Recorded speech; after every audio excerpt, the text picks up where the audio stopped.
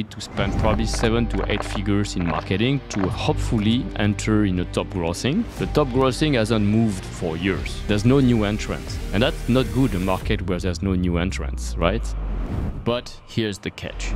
Sebastien Borget, the co-founder and CEO of The Sandbox, a unicorn online gaming platform that offers a unique and immersive gaming experience. Sanbox started in 2011 as a mobile game where people could make 2D games and creation like music, pixel art. It then became a large success, driving 40 million downloads and 70 million player-made creation. In 2017, we started to make Sanbox on blockchain. We talked a bit about NFTs. Are NFTs dead? I think NFTs are far from dead. Cryptocurrencies are a store of value. NFTs are a store of culture. Saying NFT is dead is like saying culture is dead. If you talk about trading activity, there's still a large volume of NFT being traded. We just have to keep educating developers and creators on how to best utilize NFTs to attract users. Why is the concept of digital identity something that is so important to you? Studies show that more than 54% of people who have an avatar on Roblox, Fortnite, or Sanbox feel more themselves than in a physical world.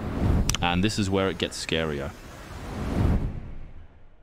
What do you think is the right way to create a valuable NFT community? I think there is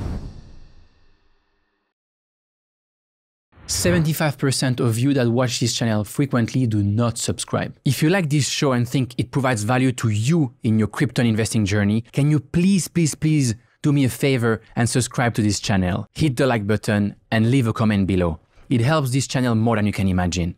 The bigger the channel, the bigger the guests, and the better the conversation. Thank you. Today's conversation is supported by Jupiter, the most used decentralized exchange in crypto and the largest DEX by volume on Solana. Mentor, a leading Ethereum layer 2 with more than $2 billion in total value locked and $3 billion in liquid treasury. And Astar Network, a scalable network connecting people to Web3 through entertainment, blockchain development, and community events.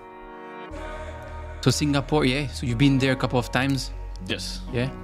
Are you going to Token 2049 for this Singapore year a few years back. So actually for story, like when we were originally fundraising for the Sandbox back in 2018 and 19, Singapore and Token 2049 was the first big conference that we attended. We met a lot of investors for Sandbox. Yatsu was there and I was there as well. And yeah, it really gave us a first insight around like the whole crypto side of universe. And I came from like mostly gaming. So it's been a nice, I think I met CZ back then and a few other of the OGs. It's been interesting. So before 2018, you were not really familiar that much with crypto? No, I was, but I wasn't maybe less involved with Asia. So like walking back a little bit, like the story of Sanbox. Like Sanbox started in 2011 as a mobile game on iOS and Android where people could make like 2D games and creation like music, pixel art, electronics, and playing around with physics and the periodic table of elements. Then they could add more and more game element and share those creation online. Become a large success, driving like 40 million downloads and 70 million player-made creation.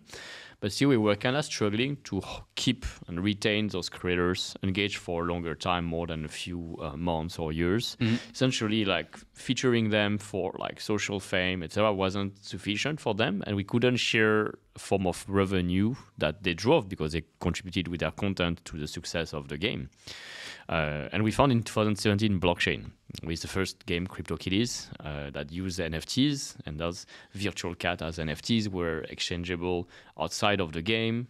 You could buy it from other players on the marketplace, OpenSea, sort of eBay of digital asset, and using crypto as a way of payment. And we found it to be the solution to that problem of monetization for our creators.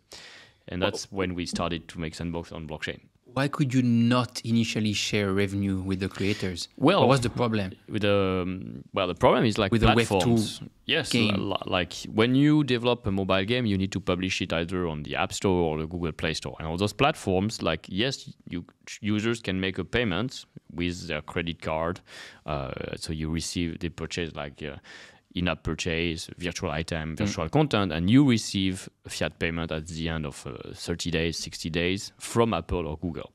But you don't have a way to send a payment back from yourself as a developer towards certain users on the platform. So you have to find manually like who those users are, write them a contract, and like just like make your own private arrangement, which is not scalable basically, and like very tedious. Like the reminder requires a lot of manpower.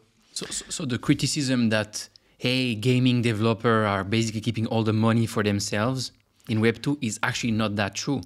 It's more that it's not scalable and it's extremely difficult to do at scale. And probably the only moment where you have some like serious or interesting money to share is when you have reached a certain scale, but it's not scalable to give this money back. Well, the traditional business model in Web 2, and specifically mobile gaming, is like this free-to-play model. Like you have the platform, which are acting as like the distribution channel for the application, and they take a fee which range from, now it's like 5 to 10% in certain cases, up to 30% as a standard fee on any single purchase or payment made by users on those platforms. Developers then normally keep the rest of the revenue. However, they still have to bear their own marketing cost and user acquisition cost. So user acquisition cost, usually they have to spend on advertising, traditionally on the app stores themselves or on Instagram, on X, on YouTube, etc., to drive user in, convert a certain number of those users to download their application, and after, like, hopefully convert 3%, that's the industry average, into paying users, and then retain those users for sometimes many years so that they keep purchasing on a regular basis until like they like the cost of acquisition, the CPI, is actually lesser than the revenue generated by those users, the LTV. So this equation, CPI versus LTV, has really been the de facto standard for the industry. But today, traditional model of CPI versus LTV is very challenged, and the whole gaming industry is confronted with an unprecedented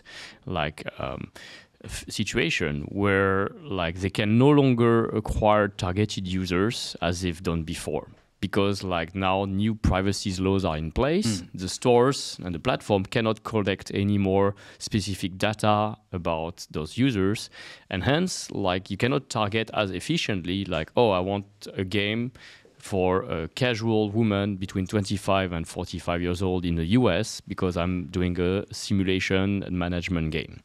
Meaning that the cost of acquisition have risen, and unfortunately, the economical context as well of the world, inflation, war, people are spending less in entertainment. So the LTV are decreasing. So CPI are rising, LTV are decreasing. It's getting more and more challenging to become profitable operating with this model. Many studios are forced, actually, we've never seen as much layoff in the industry since the beginning of the year, readjusting workforce post-COVID.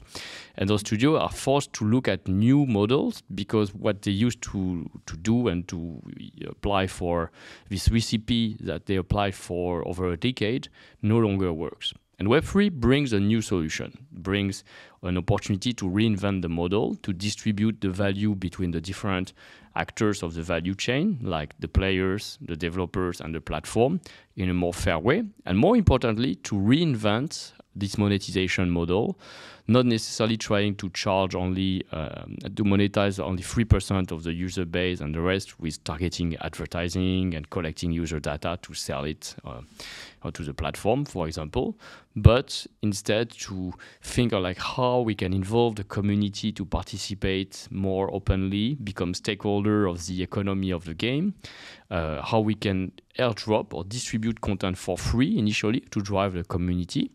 And also how like the monetization is not only on like selling constantly new model, making the new content, making the previous content kind of like obsolete, but only selling limited scarce supply of content, growing its value, and then maximizing the number of time that users are going to exchange with each other, like selling to each other those content and taking a small fee on every transaction, the royalties model. That's really interesting, but it requires some education, some adaptation, Absolutely. some experimentation until we find the next major model that will emerge in Web3 and become probably one or the main recipe that a lot of gaming companies will follow.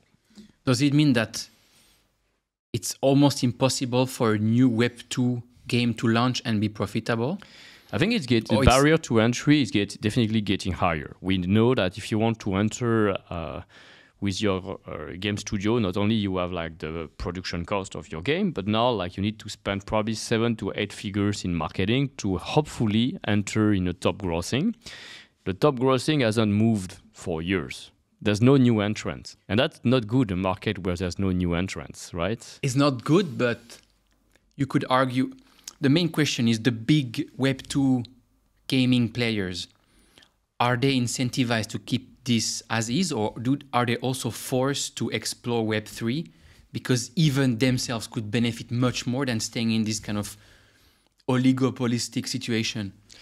I think the new studios, new creators entering the space will be more agile in experimenting and will be definitely best fitted to adopt Web3, test and experiment, and hopefully grow and become the new leader in the space. We've seen that in the past. Every time there's a new platform, the one that are already established are probably the last one who are going to enter and be forced to migrate. Why? Is because for them, the revenue opportunity, even if you can earn 5, 6 figures, 7 figures in Web3 if you operate your game well, this is not sufficient. That's what they earn on a daily basis in Web2. So they have no real opportunity yet to risk their existing model. The way that some of them have been doing, because I'm also the president of the Blockchain Game Alliance, we count 600 members. Our mission is to educate about how blockchain technology can really empower the video game industry and drive new use cases.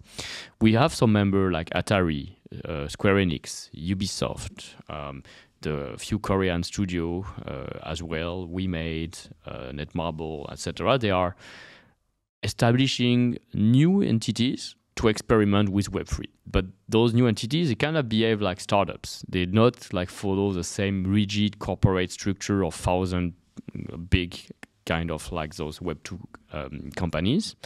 And that allow them to be more agile in experimenting games and to be more creative as well without really having to worry too much on what the rest of the company does. So you said the Sandbox started in 2011, right? As a Web2 game. Yes. Then you had some challenges and then you discovered Web3. And then you jumped on the opportunity. Does it mean that you were, a certain size, but not big enough yet to take the leap? Or just that you really understood how this thing changes the game and just jumped on the opportunity, right? And you did that by associating with Animoca. So why did you do that? And I think the most interesting thing is what happened afterwards for the Sandbox. Mm-hmm. That's a great question. I think we were really quite successful already. From the first months that we launched Sandbox back in 2011, we already got $1 million and probably $1 million revenue back then. And over time, the company made $3-4 million revenue a year, which was reasonable, put us as a top 500 gaming studio around the world. And we were excited to be able to keep developing with live ops, regular update of content, adding new elements, new capabilities. And our mission has always been how we empower anyone to become a creator. So back then, blockchain didn't exist. So there was no question. The only way to become successful and grow was to keep improving and iterating between 2011 and 2017, 18. What we were doing. We were knowing our limits, but we were improving and doing better what we were already doing. Usually in a mobile free-to-play market, the way to grow your revenue, it's either you spend more in user acquisition and you maximize this CPI versus LTV equation, or you look for new market and specifically publishers. If you publish in Asia, we were very good with US. US was probably 80% of our audience, but we didn't have presence in Japan, in Korea, in China, which were the other top 5 markets. So that's how we actually approach Animoca brands. Starting 2014 and then I believe 16, we met a few times. We were looking for a publisher for the Sandbox in Asia. And back then, Animoca brands was not a blockchain company either. They were like a game studio for 100 people publishing Western game to Asia, or licensing big brands from Asia to add them to Western games, which was a perfect fit for Sandbox. We wanted to work on bringing like Blackjack and from Osamu Tezuka or Doraemon as IPs and allow people to make their own games with them. We didn't work together back then, but we kept like meeting with Yatsu and Robbie, the co-founder of Animoca, over the years. We updated each other until 2018, and we figured somehow like we are both interested into NFTs and CryptoKitties. And Animoca brand became the publisher of CryptoKitties in China, where we were implementing NFTs in Sandbox to empower those creators to own and monetize their creation. So at that point of time, it really made sense to work together, and actually that led toward the acquisition of that game studio by Animoca brands. And moving forward, like we not only they acquired that studio, but we spun out Sandbox at its own separate product and company. We raised fund in 2019, $4.5 million with Animoca brands, Hashed, which is leading in crypto investor from Korea. I had True Global Venture. I had Ryan on the podcast last week. Yeah, they were one of the first to believe in the thesis of blockchain gaming, and Sandbox and Axie Infinity were the two projects that they backed back then. And they brought us to Korea, and I'll get back to there after. And Square Enix from Japan, and True Global Venture, well, very international investor as well. And interestingly, when we saw that, we said, look, like all our investors are based in Asia. There must be something that Asia is understanding much better around like Web3, blockchain gaming, and metaverse than us trying to pitch and convince people a traditional way raising fund in the Silicon Valley, explaining about NFT and Web3. So that's where we decided let's double down, and working with Hash, we started to implement our first team in Korea. And that was a very successful attempt, since we were able to sign a lot of like local partners, brand. We have like what we call the K-verse in Sandbox, and we already did K-verse 1, 2, and 3, giving the amount of like brands from K-pop, whether it's SM Entertainment, Cube Entertainment, we have Studio Dragon, we have Netmarble, we have A-Story, Attorney Wu, and a few exciting content that are part of Sandbox and use our platform to build experiences that engage their audience, allow them to also become creator using our no-code game maker. And afterward, like of course, we expanded in Hong Kong, we expanded in Singapore as well, where you base off, and Thailand and Japan. So Sandbox now is like counts 5.7 million users account with a wallet, which in Web3 is becoming a significant number. We have over 800 partners around the world and 400 major brands, and Asia represents 35% of them, of players, of our creators, our brand, and landowners. So it's quite exciting. What's the plan for the future for the Sandbox? So we still see Sandbox as an alpha in terms of like product maturity. We've been building it for roughly 3-4 years now. We always started by the product for the creators, and today we're still very creator driven. We released the 3D editor, VoxEdit, so people can make their own content and animate it. We released the marketplace, so now people can mint their own asset on Polygon and start selling them since last December. We have our no-code game maker that keeps being updated every quarter. Actually, we had a major release at the end of last year, and today a new big release as well. Like the community is super excited about it. We opened the publishing, so any of the 27,000 unique landowners of our map can now publish their experience, and we just passed 1,000 experiences live by creators. So again, like a very exciting milestone that shows that like there is a lot of traction on the user-generated content side, and like the supporting and empowering the creator economy with Sandbox. And the more you provide them with tools that unleash their creativity, allow them to make fun games, multiplayer games, add their own rules of gameplay, the more diversity of content you have. Sandbox will probably enter the beta phase this year. with more product updates, with the upcoming season 4. That's a lot of content from both IP brands and user-generated content. Major partnerships to be announced, so very exciting brands, entertainment brands. I don't want to spoil it, but it's very exciting. New markets developments, like we started Vietnam, we're here in Dubai, I'm going to Saudi Arabia after, so we keep onboarding local partners and developing the creator economy there.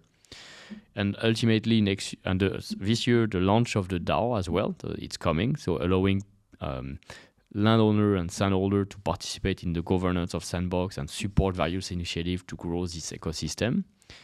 And later next year, I think like Sandbox will launch the public 1.0 version, will also be available on mobile, and we'll start seeing like probably an acceleration of the growth phase, both from the creator side and the player side. The central piece of all of that is NFT. This in Sandbox, yes, you have like the NFTs, so various kind, like the lands. Virtual real estate is an important aspect of Sandbox with our map. You have the avatars, which are really the entry point for anyone who wants to enter the metaverse, and it serves as their digital identity. Each one is unique. We have 19 collection live, between 1,000 to 10,000 unique supply. Based on your favorite IP or celebrity, Smurf, Rabbids, Snoop Dogg, Steve Aoki, Paris Hilton, you can use them. And we also support external collection to become interoperable, like really this idea of open metaverse. I can have NFTs from outside Sandbox that become usable in Sandbox. We have as well all the user-generated content, what creators make with Vox Edit, mint on the marketplace that can be used with a no-code game maker to build your own experiences. Soon, creators can also like mint their own collection of equipment or avatar. That's coming this year. And you have Sand, which is also not an NFT, but it's also an important part of the Sandbox ecosystem. It's a utility token that power our platform, allowing users to buy land, to participate in the creator economy. Creators are like being paid in Sand as people buy their content on the marketplace, and users who engage in various events, complete quests, earn Sand as well. But I think Sand is much more than like only the token for the Sandbox platform. We are known as one of the top metaverse token and top gaming token, between top 50 and top 100 on CoinMarketCap, with like Sand is listed everywhere in the US, in Japan. It's one of the only 20 tokens listed in Japan, in Korea, in Europe. And we're starting to see other games, other applications, and even real IRL events accept Sand as a mean of payment, or to attract our community of users to offer them various services. So it's exciting to see how Sand can also extend and be more adopted beyond just the Sandbox game platform by itself. You mentioned the avatars, and you talked about something key here, which is digital identity. Why is the concept of digital identity something that is so important to you? I think it's essential. I think the ability to choose your identity for the first time, like when we are born in this physical world, we don't really get to choose who we are, where we are born, and that really will start to define a lot of things in our life, unfortunately. Like we inherit certain culture, tradition, our social status and situation, and our access to certain opportunities, education, etc. We're quite conditioned by it. But in the metaverse, we can really choose who we want to be, whether it's a male, female, or non-human or non-gendered person. And we choose the community we belong to. So the digital assets that we own also start to define which community we are affiliated with.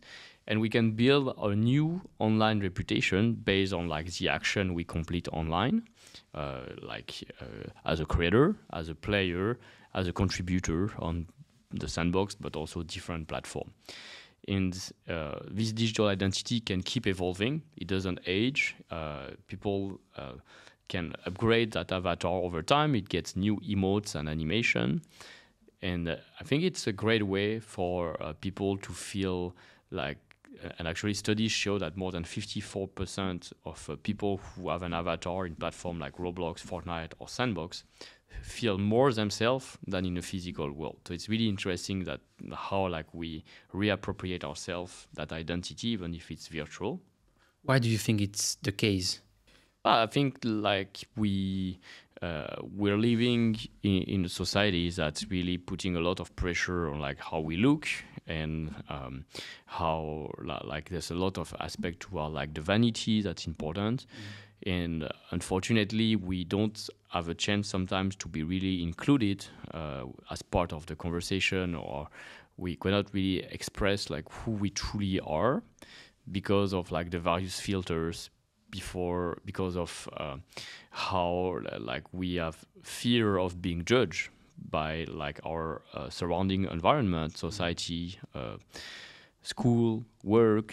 Things we don't really related. choose, right? Exactly. Thing that we don't really choose. The ability of choosing your identity and building your reputation online, it's a new chance. Sometimes I feel like we are reborn in the metaverse, and then we can choose, of course, hopefully like we choose to do great action, positive impact, to drive a change that like basically give us a chance to be appreciated for who we truly are. And people are no longer judging us based only on our appearance, which is unfortunately still most of the case today, but by our action, how we contribute, how we build, how we bring value towards certain communities. So the digital identity would be a collection of NFTs that basically prove the things that you've done. Because one of them is definitely vanity. Your profile picture, I'm a Bored Ape, or I'm a CryptoPunk, or it's not really different than the real world, right? No, but then exactly. In the real world, other complements that would show what you've done. Yes. So it's more than NFTs. It's more than only what we own that will define who we are. That's an important thing. I think it's one step toward it. Definitely, what you own define like probably which community you belong to, your tastes.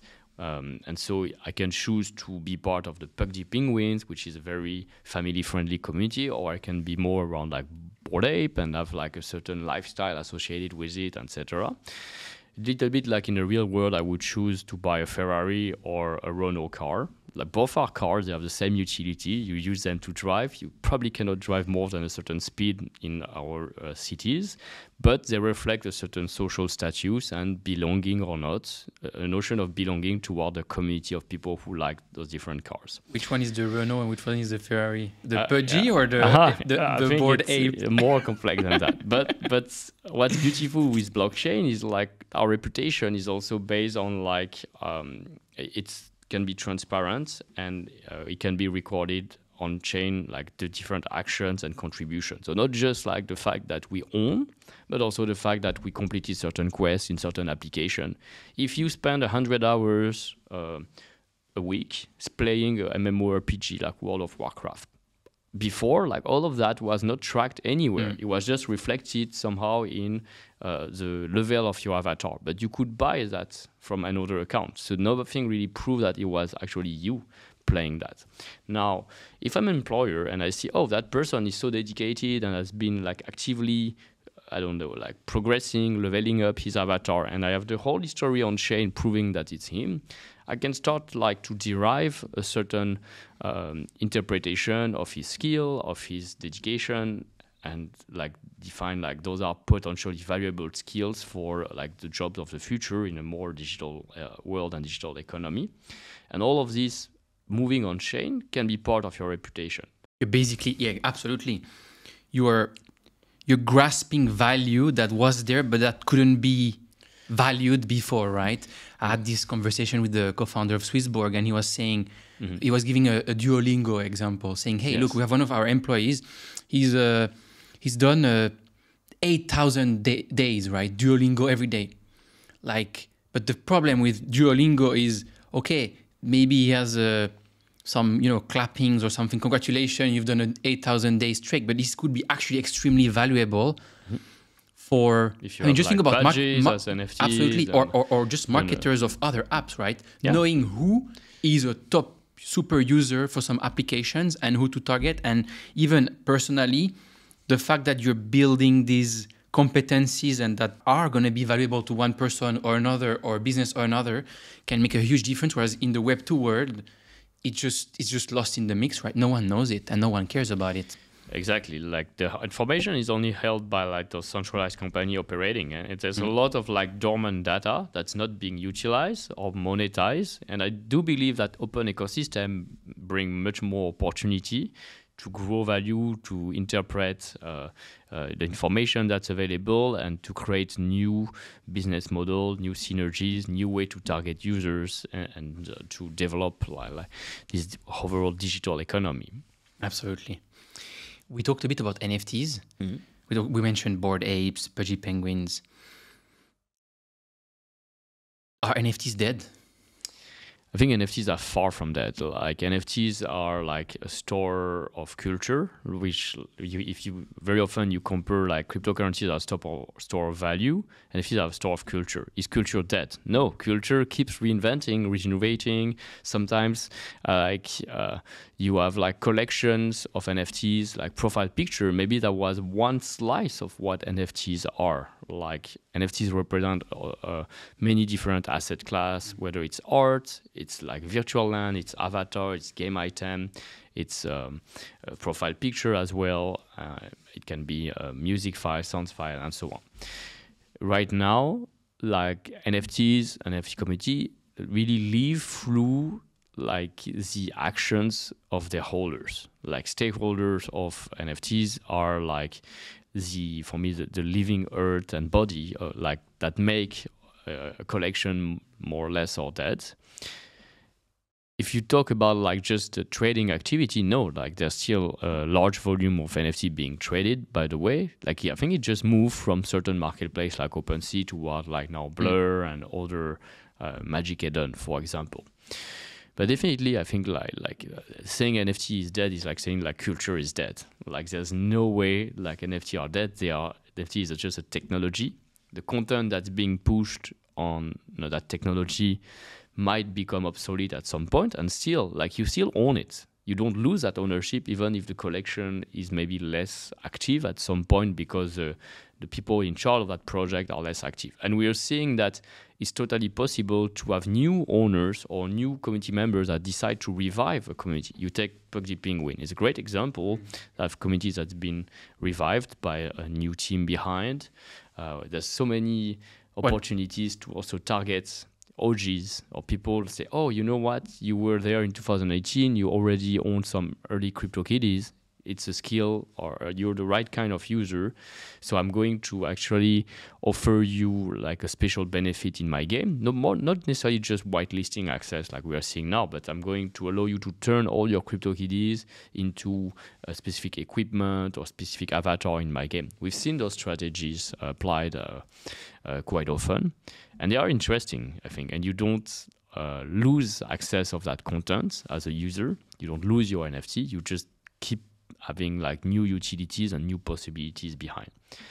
We just have to keep educating developers and creators on how to best utilize existing and upcoming NFTs to attract users. What do you think about the Pudgy Penguin, Lucanet and Pudgy Penguins? Because they're doing something different than other NFT collections. So maybe you can tell us what you think about what they're doing, and then you can tell us what you think is the right way. Obviously, there is things being tried, right? But what do you think is the right way to create a valuable NFT community? I think there is, of course, not just one way to create a valuable NFT community. We've seen like how Bored Ape and then the ApeCoin and the ApeCoin DAO ecosystem have evolved. We've seen our Sanbox as well is evolving progressively, focusing on creators and user-generated content while leveraging brands and having a very cultural approach, very inclusive and global. And for Pudgy Penguin, what I think is I really like to see is like their community is always very friendly. They like to gather in various cities when there is a big conference, and they've succeeded into bridging toward Web 2.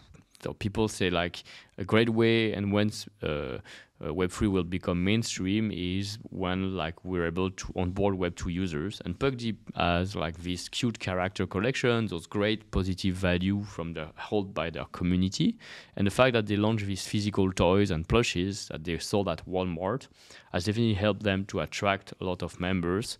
They also have a very a woman, I would say more inclusive community that's more balanced in the men and women proportion, which I think is a great example of communities that's not too elitist, not speculative, but focused on like, let's enjoy great moment together, support active action, and like be inclusive. What do you think about, I had a conversation with the guy who created the Pepe NFTs a couple of years ago. And he was telling me, I mean, he created the Pepe NFTs a couple of years ago. We had this conversation maybe a month or two months ago. And he told me that he believes, he's a big fan of baseball cards, right? And the NFTs were basically baseball card on the blockchain. That's why he loved it. He's a big believer in CryptoPunks because there's no promise, right? But he was saying anything else that comes with a promise in terms of NFT should tend towards zero. Therefore, Pudgy penguins that come... I mean, people in Pudgy will tell you, hey, Pudgy, there is no promise, it's just a penguin. But actually, there is one of the arguments or like one of the key strengths that people in the community talk about. And I'm a big Pudgy, I'm a holder, I'm a big believer.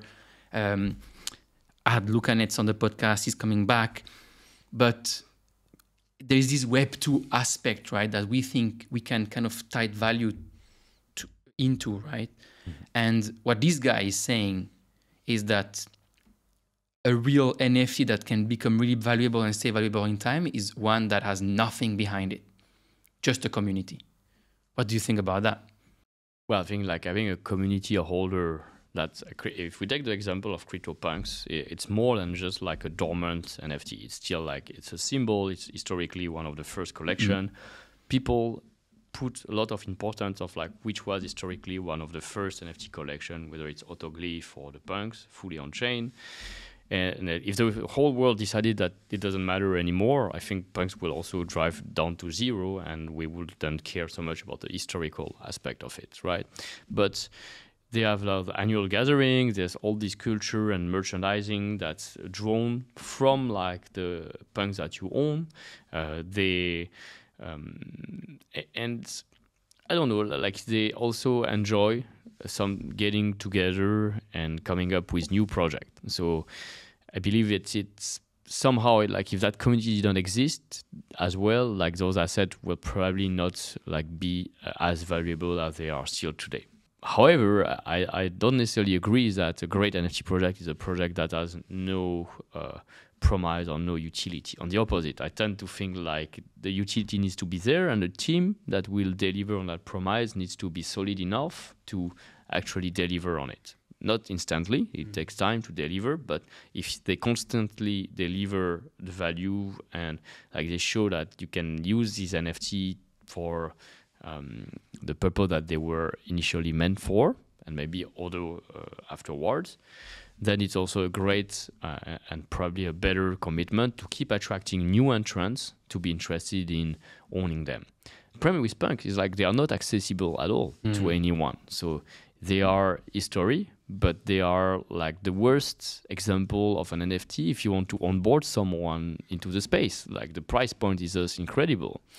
Whereas at Sanbox, like we've been constantly delivering updates. We launch Avatar Collection. People can see the content made by the creators, the utility of the land, and we work hard to keep onboarding new people and grow the overall market of like of Web3 holder, NFT holders. But by definition, I mean, Luca said on the podcast, he said the best NFT collection is the one that has the highest floor price.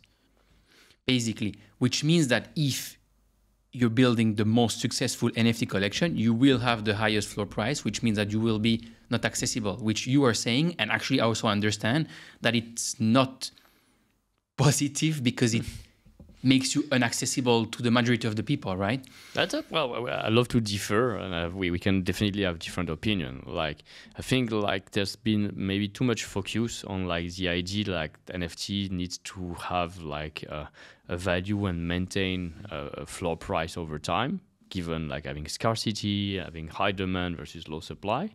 For me, the best metric is like the number of holders, number of unique holders of a certain NFT, and that keep enlarging. So if you take virtual land in Sanbox, their floor price might vary. It's pretty stable over time, but the number of holders keep growing. And we work hard every time we introduce a new land sale that like only you can only purchase one land. So one land NFT is one new owner, and we verify that through KYC. And that means that we're able to keep offering the opportunity for new entrants to become landowners, to own an NFT, and to access this opportunity. If quite interestingly, like why would they launch this product of physical toy and have like an NFT, like digital twin associated with it into supermarket like Walmart if they focus only on like growing the floor price of like the limited supply? So I wouldn't say it's best. It's definitely one metric that you can measure the success, but it's not necessarily the best. At least I differ on the interpretation of it. One project that did really well last cycle, even flipped punks, right? I think shortly, Bored Apes. And now is kind of like, at least for the moment, obviously we have these crypto cycles. That's the whole problem of the whole struggle of NFTs, right? We're following the crypto cycles, but everything is happening later because usually people make a lot of money on the coin, let's say ETH, and then to kind of display wealth, they'll start buying exactly the NFT. Therefore, NFT will become very valuable late in the cycle, but will probably also bottom after the coins bottom, right? And so part of the problem in NFTs that we have now is probably also that, right? The main question is there's kind of like a lot of noise on Twitter. Do you think Bored Ape is basically has been or is a big opportunity right now, and why? I think the first, just getting back to the model, like NFT bottom when like crypto as well, then a little bit after, and it's not totally in phase, but there is some correlation. It's because the previous model was like you really like distribute NFT through like this pre-mint, people buy it at a certain price, and then progressively the price will increase, maybe following a bonding curve. Now, like the most likely model for NFT collection to launch is actually free airdrop to a lot of participants, and then later on, like the market will decide the floor price and the market value on the secondary trades. And in that case, like it's a different opportunity that's new. Like you keep attracting new entrants. You're no longer correlating the value of the NFT initially with whatever the price of Bitcoin or ETH could be. And I think it's an opportunity. Like the technology that here NFTs and the technology is becoming dissociated through like the fluctuation of crypto markets, and that's a way to keep onboarding people, to attract them to play your game, to like maybe be part of like this initial community and become this ambassador. Some of the users, of course, will still be there for the speculative reason, try to sell it rapidly for a quick profit, but now like we also have this more this class of users who are here just like for enjoying the benefit of like I own something, I can use it somehow within a game, can give me access to something physically with a digital or virtually, and that's exciting. And so I'm more positive on the idea that NFT will keep evolving. That's why like back to me it's very far from dead. Like it's actually a very exciting like test bed of experiment, and like every day you find new project, every day you find new ways to be engaged. Now like sometimes you have to stake in order to earn NFTs. So the new mechanics are being found. Bored Ape, I think like we've seen some change recently with within the Yuga Lab team. The CEO has resigned. The original founder of the project is back in charge. Let's see what that leads to. I feel like the community is still strong. Like they are still, they really initiated a big movement, a big cultural movement. And like I was saying before, well, like it's hard to kill culture. It always makes its comeback somehow. One of my best friends, he asked me something that made a lot of sense, especially from a normal person who kind of understands crypto, but not that much. We would call them like a normie, right? He asked me, he said, if you build a crypto project, I understand at some point you launch a coin, fine, or an NFT. But why would an NFT launch a token? For example, why would Bored Ape launch Ape coins? And maybe as part of that question, there was a tweet from Seed Phrase, one of the big NFT guys, right?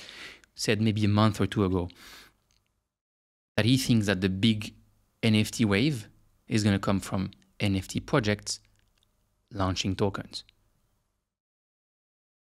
So maybe first question is, why would an NFT project launch a coin?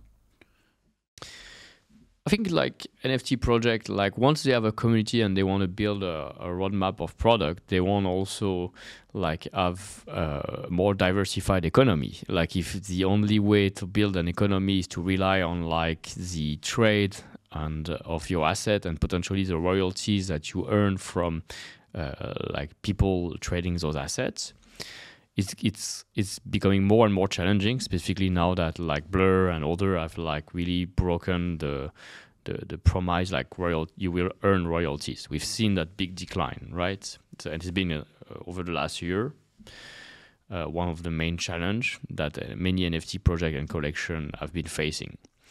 A token is an instrument.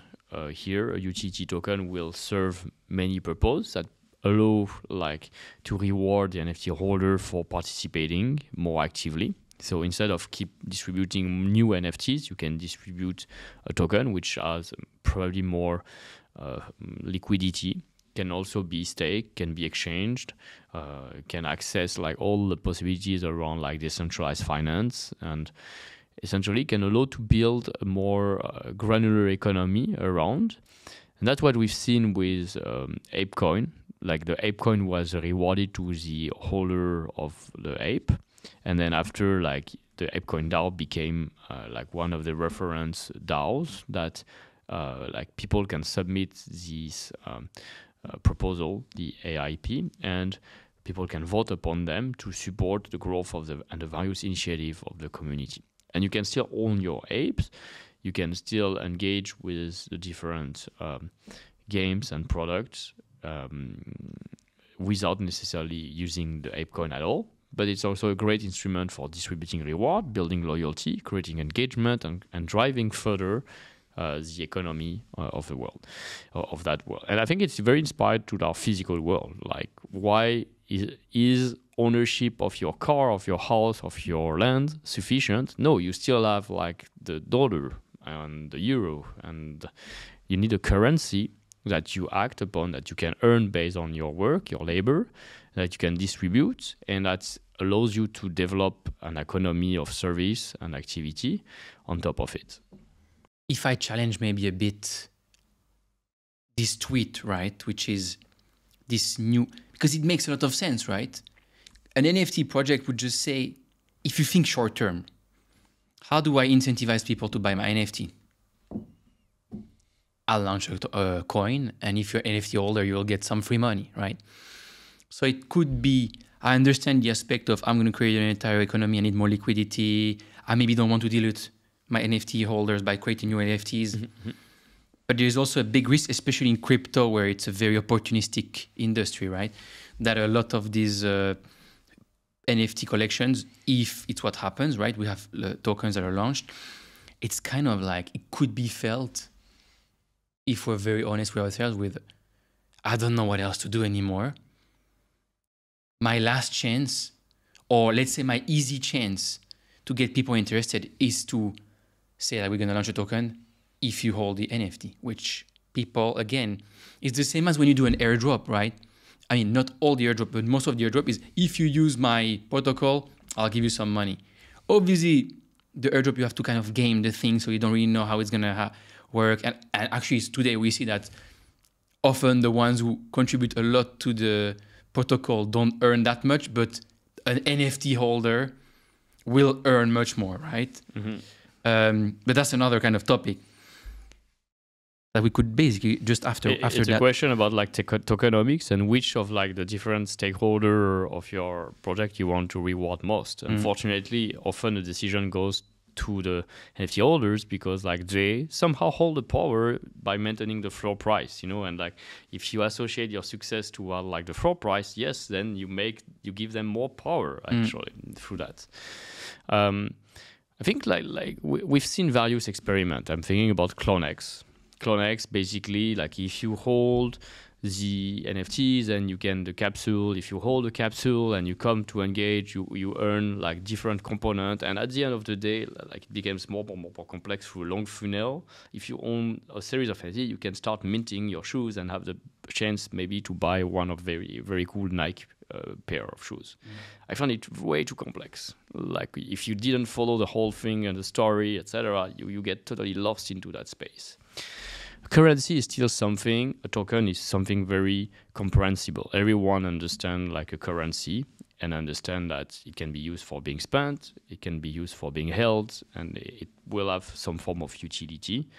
Now, if you just launch a token and you have like a short vesting schedule, because that usually is very associated with this idea like, oh, it will be locked, but you know, not too long, so you can sell it early on. Like we all know where it goes. We know that like those projects will not survive the next crypto winter or hard cycle, and it will create a lot of selling pressure, which is like not great for many projects. So I don't want to generalize. I think it's every project, they have some teams.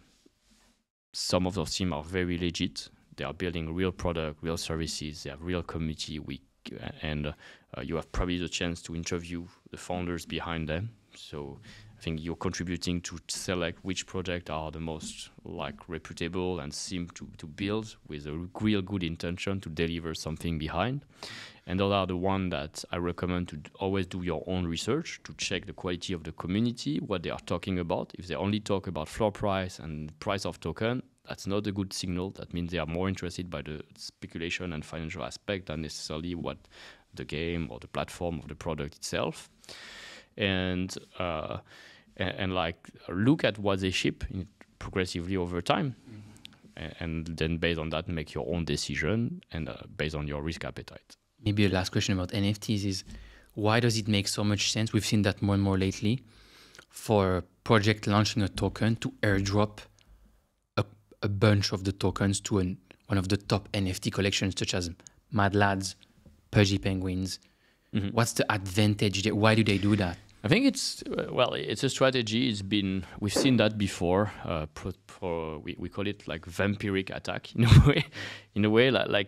But joke apart, like if you want to attract other users and community, indeed, like offering them the token because they are holding certain NFT collection that you feel valuable. So in a way, targeting them is a new user acquisition model.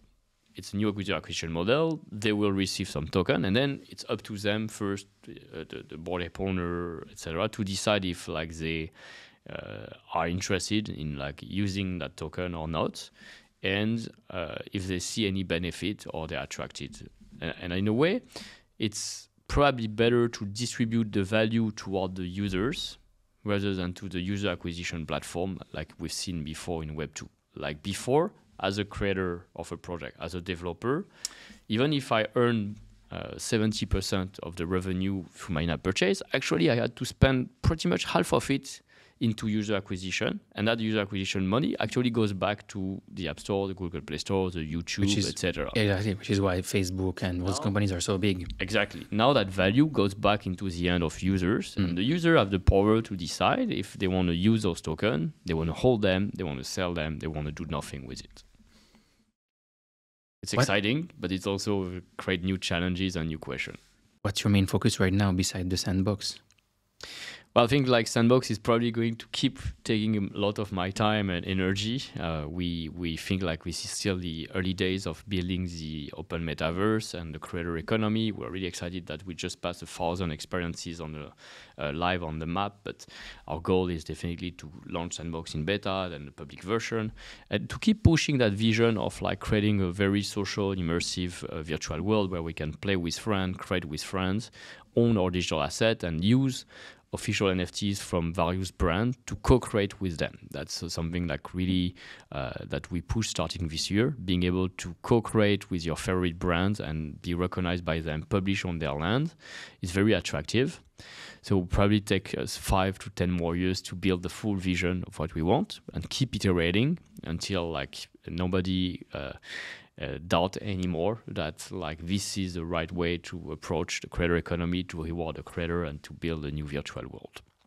And beside that, very excited to support the ecosystem with the Blockchain Game Alliance. That team is doing the team of the Blockchain Game Alliance is doing an amazing job at supporting, educating, showcasing the work from the whole blockchain gaming industry. And we're proud to have 600 members now and keep growing. They are present here at Token 2049 in Dubai.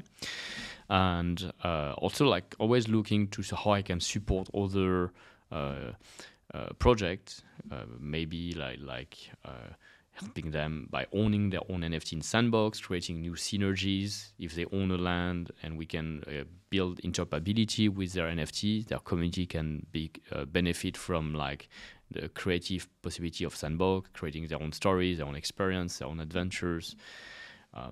Like how we can grow the network effect in Web3 altogether. Invested in a lot of companies. I read more than 50.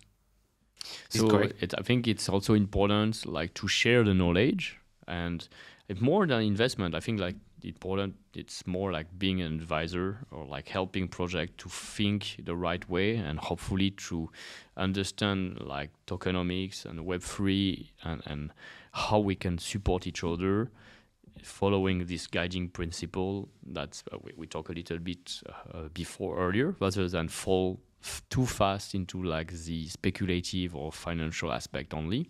That's one important thing that I try to support. What's something that you believe in that most people don't agree with today, but that will look obvious in hindsight in a couple of years? A few things. Well, I do believe like that.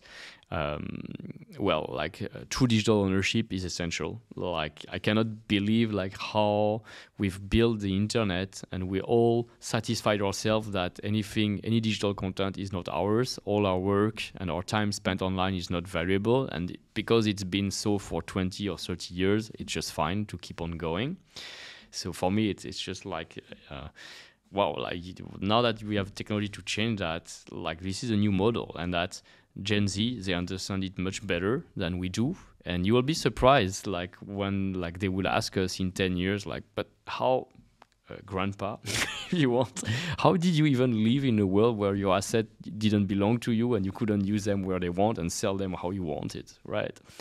I also believe that like the creator economy will keep growing, and like there's no future of gaming without user-generated content. Like any hit title, any game at some point will enable users not only to make their own characters or level, but will allow like really openly to create their content, to contribute actively and reward the users. So any player can become a creator, and it will become more and more, both roles become blended. I think is important. And ultimately, I feel like there needs to be a recognition globally of that status of creator. And like I'm looking forward for the first nation in the world that will give properly the importance to recognize that status of like being a digital creator, and the fact that you earn an income from creating content in virtual world and metaverse is actually an activity that you can declare and then you can live from. What's your biggest prediction for the next 12 months? Well, I feel like it's really exciting, the space again, like blockchain gaming. I still believe like gaming is going to be the main driver of adoption. There's new ways to look at like the whole industry. Like I've seen ordinals, quite interesting. What the movement, the community they're gathering, how they are launching things. We're seeing meme coins. We can debate on the value of meme coin. Maybe that's for our next episode. We might not have time. I have an entire chapter on the meme coins actually. Okay. But it's like it's a little bit like how pop culture has taken off. Start first from the streets and then not becoming mainstream. So maybe that's the unexplored way and an unsuspected way that they will actually drive more adoption forward, like toward the industry. And they start as their own beasts and they become something after, community, product, and so on. We've seen that before with Dogecoin, Shiba, etc. So it's still a very exciting year of experiments. Maybe as a closing question, because we're getting towards the end of the time, meme coins. I know Yatsu is very, 2-3 years ago, he was talking a lot about social tokens, right? Mm-hmm. And one question I think makes a lot of sense here regarding meme coins is, are meme coins what social tokens could have been? Or is it possible, or in another way, to make it more personal to you, what's the difference between Sebastien Borget meme coin, right, and your social token? What's the difference? Well, I'm actually very much in the middle of that social experiment. I started and I launched a SEB token, which I think has 10 billion SEB supply, and it's distributed for free only to holders of Sanbox NFT without any promise of any kind of utility or value. And I just was looking at what happened if I introduce it and what would people want to do with it. And it's been quite interesting, just rewarding a few human interaction, meeting at conferences, having taken a selfie with me will give you 100 SEB for free. And people really enjoy that, and it creates a on-chain proof of our interaction. It creates also different ways to engage, and people then start to wonder, indeed, how they can utilize it in many ways. So there is probably something that SEB can do. I still don't know what, but I'm happy and taking a lot of input about that. And it's the beginning of if instead of just thinking about SEB, but any single creator has its own digital currency, its own social currency in the metaverse. You're a landowner, you publish an experience, and you launch your own social token that you can use to engage and reward your community of players. That's, for me, something that I really want to understand better, so that to see if that's one of the direction that Sandbox should go or not. And is there SEB with hat and other meme coin? Maybe the community will, again, going back to culture, you don't control everything. And we've seen how art or content really get copied, replicated, reproduced, altered until it becomes its own, Nyan Cat, for example. We've seen all of that before. Who knows? Who knows, exactly, right? Amazing. Thank you so much for doing that, Seb. That was awesome. Of course, my pleasure. Looking forward to speak again in a few months, I guess, as a follow-up. Absolutely. Cool. Thank you. Thank you.